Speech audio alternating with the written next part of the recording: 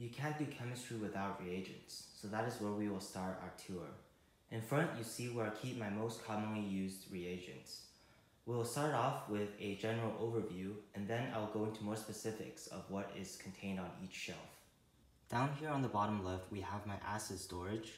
There are two bins. The bottom one contains reagent-grade concentrated acid, while this top bin contains diluted stock solutions as well as hardware store-grade acid. Then on top of that, we have 4 amber glass containers, only one of which is full. This one contains my stock of 30% hydrogen peroxide. Between the acid storage and the main shelf of chemicals, we have a few jerry cans as well as a safety can that contains gasoline. I will explain later why gasoline is so useful to the amateur chemist. Then on top of this shelf here, we have my element storage as well as metal storage, 2 shelves of solid reagents, and then 2 shelves of liquid reagents. Down here in this drawer on the bottom, we have excess reagents that I couldn't fit on the top shelves. My solid reagents are split on 2 shelves. The top one contains the less reactive ones, and the bottom shelf contains the more reactive ones. I know that's not the best way to segregate chemicals, and they should be split based on hazard class. However, due to space limitations, this has to do. And so far, nothing's blown up, so that's a good sign. Moving from the left on the top shelf, we have the carbonates, the acetates. In the middle, we have the chlorides, bromides, and aldehydes. And on the far side, we have the sulfates, the phosphates, and some miscellaneous organics such as glucose and gelatin. Moving on to the bottom shelf, on the left, we have the oxidizing agents such as potassium chlorate, potassium nitrate, potassium dichromate. Towards the middle, we have the more toxic reagents such as barium chloride, cobalt nitrate, etc. And on the right side, we have the more reactive chemicals such as calcium carbide, calcium hypochlorite, as well as phosphorus pentoxide. And on the very far right, we have the hydroxides, including sodium hydroxide and potassium hydroxide. I store my liquid reagents on the bottom 2 shelves as well as in the drawer. The left side of the third shelf consists of hydrocarbons such as xylene, hexanes, petroleum ether, limonene, jet fuel, and kerosene. The middle is where I keep my glycols such as ethylene glycol and polyethylene glycol, as well as glycerol. To the right of that, I have the esters such as ethyl acetate, ethyl benzenoate, and methyl salicylate. Then to the right of that are the oxygenated organic solvents such as dimethoxymethane as well as acetone. And then on the far right is where I keep my chlorinated solvents. Right now I only have dichloromethane. Moving on to the bottom shelf, it is all alcohols. Moving from the left, we have the methanol, the ethanol, some more methanol, isopropanol, and on the right is where I keep the bulk of my ethanol. Finally, in the bottom drawer, we have lots more bottles of ethanol since that's the most readily available organic solvent here. Then 2 bottles of 1-hexene, which I use for my extended essay for the IB program. Then 2 bottles of 25% ammonia solution. And finally, 4 bottles of N-hexane, which I use for extractions. Speaking of extraction solvents, one of the cheapest and most easily available to the amateur chemist is gasoline. Now, gasoline cannot be used directly from the pump since it contains many additives as well as higher boiling hydrocarbons that are difficult to remove from the extraction mixture. Therefore, it needs to be distilled into something called white gas. Unlike what you may have been taught in school, gasoline does not consist mainly of octane. Instead, it contains mostly a range of hydrocarbons between pentane and heptane. These all have a boiling point below 80 degrees, and so by collecting the fraction that boils under this temperature, a usable organic extraction solvent can be obtained. In my case, I use a modified pressure cooker alongside a homemade copper pipe Liebig condenser to process large amounts of gasoline. In this way, I can get through around 1 gallon in an hour. So, what acids do you need as a beginner amateur chemist? The first is sulfuric acid. Here on the left, you can see a sample of 98% concentrated sulfuric acid, which I distilled myself. However, acid of this concentration and purity is usually not available in most countries. Therefore, your next best bet for finding concentrated sulfuric acid will be through a drain cleaner. Now, the only two brands I'm aware of in my country which contain the acid is this one called Hot Power by Comstar, and this one called Eliminate Drain Pipe Opener. Now, both of these contain a relatively high concentration of the acid, but I prefer the Hot Power because it comes crystal clear right out of the bottle and is 93%, whereas Eliminate is reddish brown and is only 88%. Failing to find drain cleaner, another option that is available in virtually any country is battery acid. Battery acid is typically more pure than drain cleaner since dirty acid can easily poison a lead acid battery. However, it is of a lower concentration, usually at only 37%. This may be further concentrated by boiling it down, where you can reach concentrations about 85%. To reach truly azeotropic acid, a distillation is needed. However, this is rather dangerous and not a procedure I recommend for beginners. A lesson I learned the hard way when working with sulfuric acid is the importance of wearing clothes you don't mind getting damaged, or better yet, a lab apron. This is because sulfuric acid is non-volatile, and so the small microscopic droplets that splash onto your clothes will become more and more concentrated as the water evaporates. Eventually, they will start attacking the cloth fibers, and the next time you wash your clothes, you will be greeted by lots of tiny holes, and you will wonder how they got there. Don't make the same mistake I did. The next acid you need as an amateur chemist is hydrochloric acid, or aqueous HCl. What I'm holding now is the reagent grade concentrated 37% kind. However, much more readily available is muriatic acid from most hardware stores. This kind of acid usually has a yellowish discoloration due to iron contamination. Now, the thing with purifying hydrochloric acid is to keep in mind the critical concentration of 20%. At acid concentrations above 20%, which is the azeotrope, heating the acid will result in the off-gassing of hydrogen chloride vapors. This may be a good thing if you're trying to concentrate more dilute but pure acid, or be a bad thing if you're trying to avoid releasing a cloud of highly toxic and corrosive gas. On the other hand, acid below the 20% concentration can be safely distilled and will yield acid of the 20% azeotrope. The final crucial acid for the amateur chemist is nitric acid. On the left is a bottle of 67% concentrated nitric acid. However, when first starting out, this acid is less important than the other two, since it can be easily made by the reaction of sulfuric acid with a nitrate salt, such as potassium nitrate or ammonium nitrate. Potassium nitrate can be obtained as a stump remover or fertilizer, and ammonium nitrate can be found in instant ice packs. Double check to make sure your ice pack contains ammonium nitrate, since modern manufacturers often substitute it with ammonium chloride or urea. The three acids I just talked about are the most important ones for the beginner amateur chemist. Other acids can usually be made by the reaction of sulfuric acid with a corresponding salt. For instance, this hydrobromic acid was made by the reaction of sulfuric acid with sodium bromide. Eventually, you will find the need for other types of acids, such as glacial acetic acid or phosphoric acid. However, these are not essential for the beginner and should be purchased as needed. The cabinet to the left of the chemical storage area is where I keep my organic reaction glassware.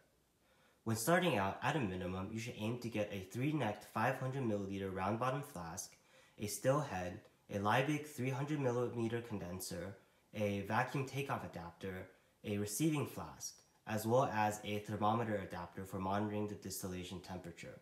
Kits like these can be found on eBay, alongside tubing as well as a recirculating pump for cooling the water jacket of your condenser. Under my lab bench is where I keep most of my everyday lab supplies. The top left cubby has pipettes, lighters, thermometers, stirring rods. The middle cubby has my density meters, toothpicks, microscope slides for making TLC plates, as well as sample bags. The top right cubby is where I house my test tubes as well as gas syringes.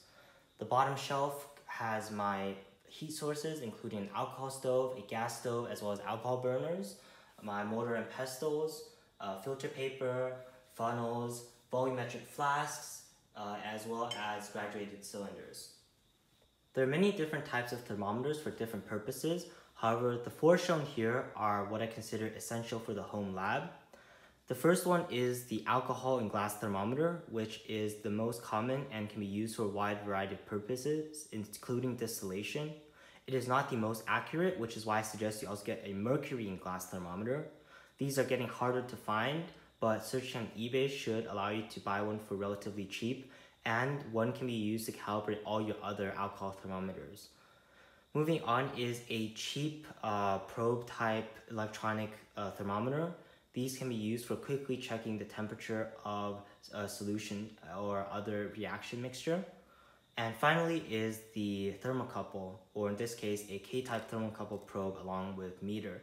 Now these are super duper handy for making measurements of really high temperatures or really low temperatures that are outside the range of your other thermometers. An accurate and precise electronic balance is essential for amateur chemistry, especially if you want to get into analytical chemistry. You don't have to spend a lot of money on an analytical balance such as this one, which is accurate down to the milligram. Instead, you can opt for a cheap pocket scale such as this one, which is still accurate down to 0.01 grams. However, I do not suggest getting a balance which has a lower resolution than this.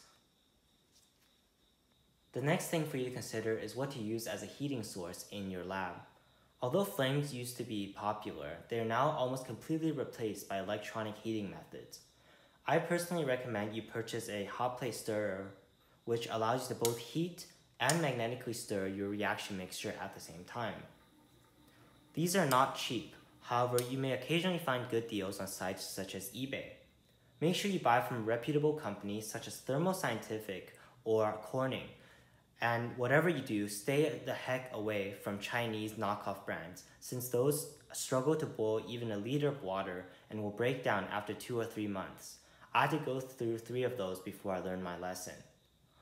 Additionally, if you plan on doing a lot of organic reactions, then it is essential for you to also get a heating mantle. This is a 500 milliliter capacity one, and I feel like that is the best compromise between size as well as efficiency.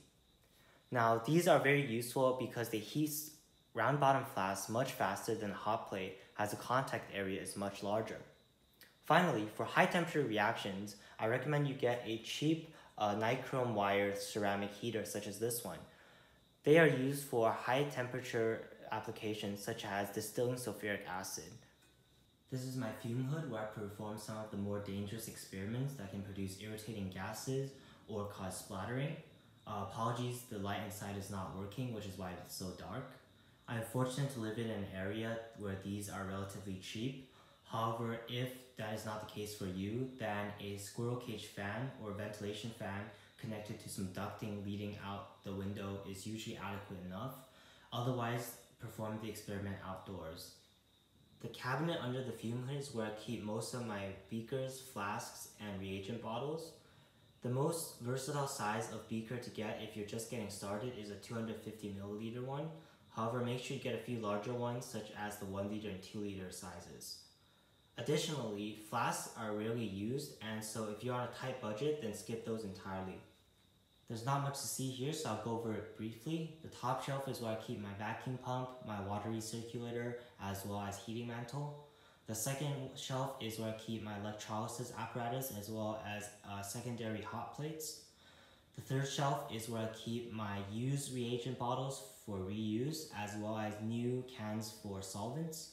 And finally, the bottom shelf is for a small fire extinguisher, as well as my waste containers. Most inorganic compounds and salts, as well as acids and bases, can be disposed of down the drain with plenty of water, unless they contain a heavy metal such as cobalt, iron, copper, nickel, etc., in which case they should be kept and brought to a hazardous waste disposal. Additionally, organic solvents should not be disposed of down the drain. Instead, they should be separated into 2 containers, one containing particulates while the other one does not. This allows for easier distillation and separation if so desired. Broken glass should be placed in a sharps container and not disposed of with the rest of the trash where it may cut through the bag or otherwise injure people. A little bit more about fire safety in the lab. It is crucial you always have at least one fire extinguisher on hand.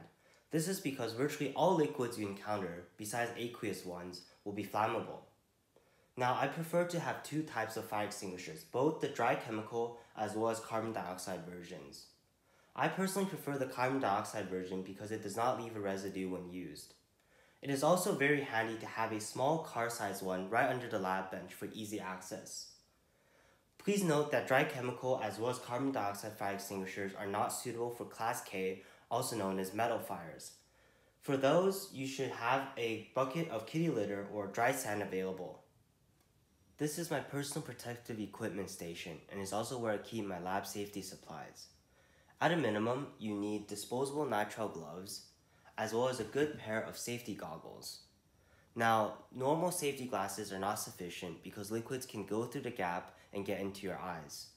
Make sure you get ones that go all the way around your face and are tight-fitting so that does not happen. Additionally, I personally really like using face shields because they're convenient to wear and also because they protect the rest of your face. If you want to do experiments that produce toxic or otherwise dangerous gases, then a respirator with cartridges is highly recommended. The side of the room opposite my lab bench is my workshop area. This is where I keep all of my DIY supplies. In addition to just enjoying DIY in general, being an amateur chemist requires a lot of creative ingenuity at times. Having such a workspace allows you to build your own chemistry apparatus as well as complex setups. Finally, a few non-essential lab items that are handy to have. The first is parafilm. This stuff is amazing. You can use it to cover up basically any container and prevent bugs, dirt, and other debris from falling onto your thrice recrystallized product while you take a well-deserved nap. Secondly, wash bottles are very useful because you can add small amounts of solvent or distilled water into a reaction.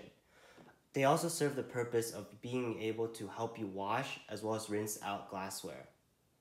Third, a propane or MAP gas torch can help you unfreeze stuck ground glass joints as well as to heat up reaction mixtures quickly. However, be careful when doing this so that thermal shock does not crack your container.